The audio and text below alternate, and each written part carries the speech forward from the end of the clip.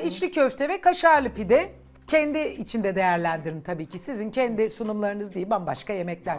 Ben sadece şeyi sormak istiyorum. Sor canım. Bu hazır burada yanımda oturuyorken Süleyman Bey. Sunum diyor, sunumları da çok kötüydü diyor. 4 verdim diyor. Madem sunumlar da çok önemli sizin için, ben o kadar güzel sunumlar yaptım. Fine dining çalıştım. Geldi önünüze Fine dining çalıştığınızı söylemedim, olabilir, hatamdı.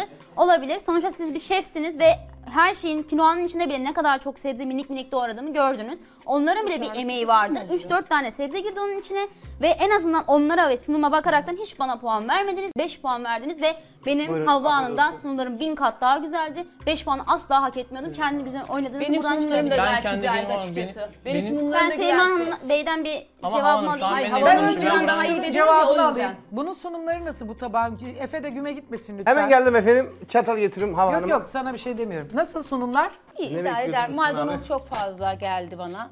Neyi çok fazla efendim? Maydanozu çok fazla koymuşsunuz. Yemin efendim. Yani Bir zararı yok. domates koymuşsunuz. Bir zararı var mı maydanozun?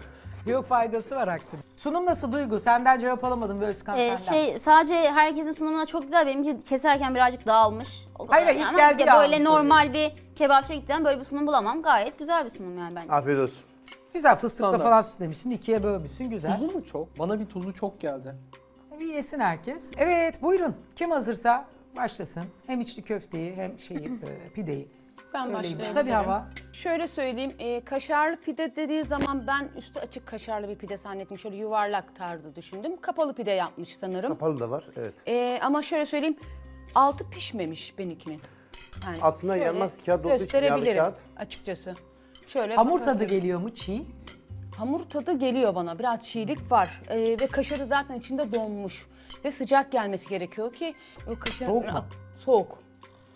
Ben Onun sıcak dışında tarafta bayağı hani bekleteceğim kalın, ama. çok da beğenemedim açıkçası bunu. Yani mayalı hamur Çünkü yani. bildiğin ekmekli kaşar gibi. Hamur tadı da var. Zaten ekmekli Altı kaşar daha pişmemiş. siz ne bekliyordunuz? Hani burada daha ince olması lazım. Çünkü biz hani... Mayalı hamur ince olamaz hanımefendi. Yani bu lahmacun hamuruna... Pide yani. İnce olması lazım. Ya hiç pide yemediniz mi siz? Yedim. Ya piden kalınlığı şu kadar ya, Allah'tan kork ablacığım ya. Hayır. Ya Ben Allah'tan her zaman korkan bir insanım. Allah. Bu arada içli köftesine geldiğinde geçenkinde de parça etli yapmıştı. Evet. Belki bu sefer değişiklik yapar, kıymadan yapar diye düşünmüştüm. Ama neredeyse Gene- kıyma gibi ya. Yok bende büyük Parça var. var mı? Yok, Bende büyük var. büyük etler Bende yok. Bak göstereyim size, bakın isterseniz. Büyük Bende etler yok. var. Sizinkini Bende var. bilmiyorum. Kıyma gibi benimkiler daha çok. Bak. Yok, bende parça etleri var. mi? Bende parça de düz var, var. evet. Özür Ama dilerim de. Şurada. kalın Bizde böyle. Kuşbaşı gibi. içli köftesi. Özellikle tercih ediyorsun sen galiba bunu. Geçen Ben de sefer de güzel. özellikle tercih Yani bu sefer ettim. kıymalı, sırf kıymadan da Ya ben yapılırdı onu ama siz tabii yapıyorum tercih yani. meselesi onun için. Bu evet, kimisi de öyle Ama yapıyor. kalın. Kalın mı? Bana kalın Bu geldi. kalın mı? Bakın. Bak şimdi her dediğine eyvallah da buna kalın mı diyorsun Ama Hava? bana kalın düşmüş. Neresi kalın ya? Bak sevgili seyirciler, şöyle göstereyim şuradan, Hava bakın. Bu kalın mı? Yok, kalın Ama değil. bakın. Duygu? Değil. Nasıl Neresi kalın? kalın ya? Şurası kalın. Sen ama- Peki Şunu onu çıkar ben kağıtla mı bakayım. saracaktım? Bakın, Yani şu kalınlık, yanmaz kağıtla mı şurada saracaktım kalınlık var. kıymayı? Şöyle Hava bakın, dün dediklerini kalınlık bir bir var. gerçekleştiriyor valla. Dedim ya ben korkalım. Demin domatesin çekirdeğinden Ama, şimdi Ben dün Hava Yandın Hanım'dan Efe. yani gerçekten şu an Bir de tuzlu çok geldi. ayıplıyorsunuz. Tuzlu. İç harcı bir de tuzlu tuzlu. geldi. Ha, beğenmedin mi? Yarı yarıya diyelim. Ama Yani yarı çok yarıya böyle- yorum oluyor mu? Hep Yarı yarıya diye bir şey bir şey daha yok. soracağım. Kuş üzümünü sen normalde kuş üzümünü ben yemedim. Bahçeden topladım. Genelde kuş üzümünü yememiştim. Hayır. Normalde katılıyor mu Kuş üzümünü. genel olarak? Hatırlıyor.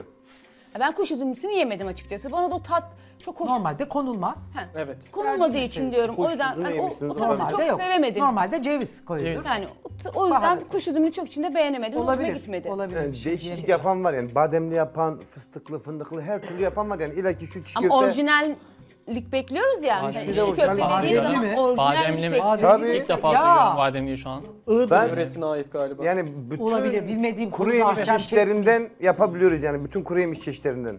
Bilmiyorum. İstiyorsan size hurmalı yapayım yarın. Yok, o kadarına da gerek Ama o yok. zaman hani Yapsaydın. içli köfte direkt içli köfte yazmayacaksınız. Yanına parantez açıp açıklama yapacaksınız. Süleyman? İçli köfteyi sarma, yani hamuru kıvamı güzel, hamuru güzel.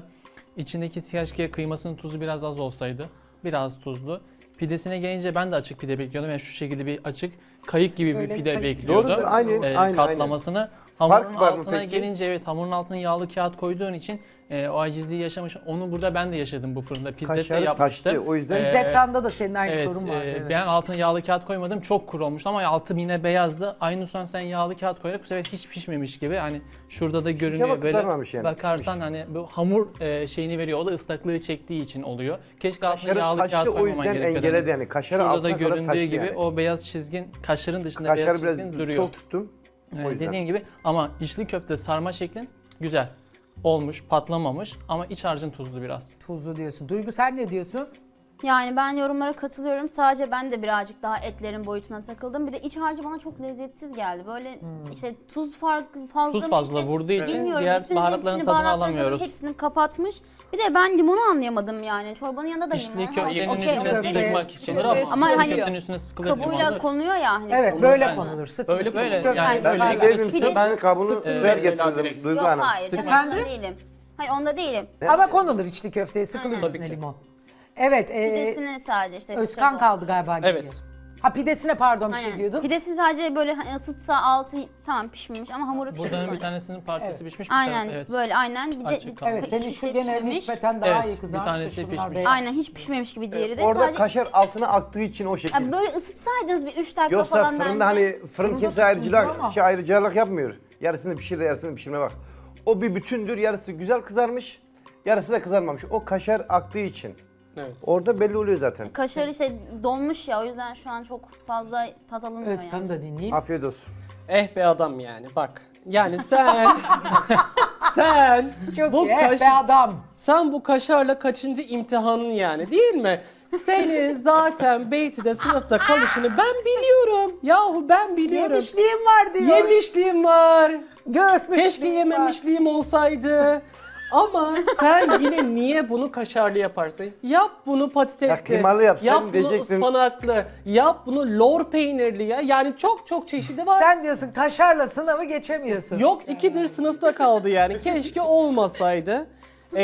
Büyük bir ihtimal beklediği için. Hamur yani.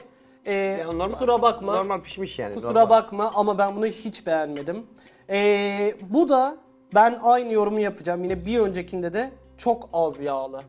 Çok az yağlı. Ondan dolayı insanlara yavan geliyor yani. Kıymanın %50'si yağlı dedim yani. %50'si Ben bilmem. yağlı olur.